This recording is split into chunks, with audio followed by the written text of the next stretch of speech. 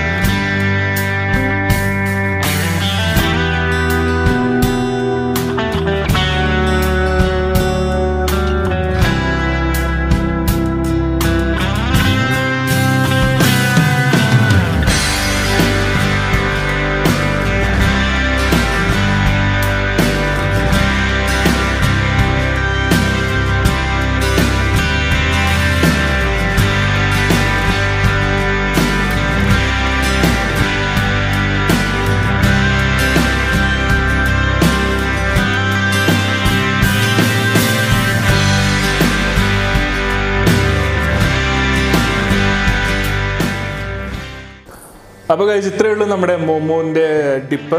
അപ്പോൾ ഇത് നിങ്ങൾ ഇതുപോലെ അടച്ചുറപ്പുള്ള ഒരു കണ്ടെയ്നറിൽ വെക്കുകയാണെങ്കിൽ 1 മാസം വരെ ഇത് ഫ്രിഡ്ജിൽ ഇരുന്നോളും.